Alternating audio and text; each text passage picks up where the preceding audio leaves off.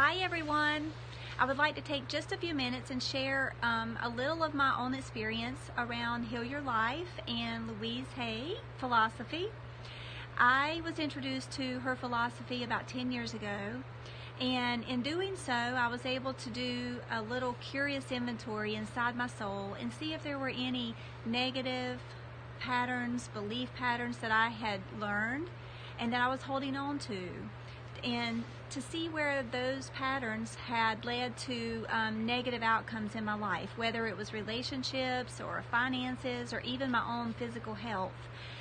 So I looked at every area of my life with this curious inventory and began loving myself more, began doing affirmations, and I literally began changing my thoughts and my beliefs about life, and learning through her philosophy that life loves me, that it wants only the best for me, and my life drastically changed.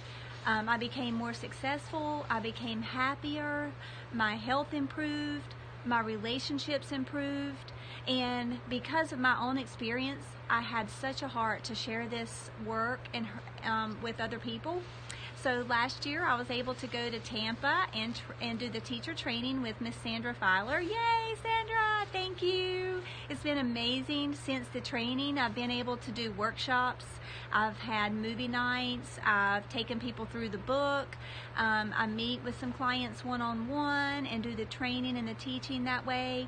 And I am amazed, and I'm so happy to be able to witness the change that I've seen in so many people's lives. Their health also has improved, their relationships improved, but more than that, just to see that they accept and love themselves exactly as they are is worth it to me, to be able to witness that. I am the lucky one here, being able to do this work. I continue to apply it to my life on a daily basis, and I'm able to teach it to my clients. And I'm excited because this May I'm also going to do the coaching training in Tampa again with Miss Sandra. So I'm very excited about that, to be a Heal Your Life coach.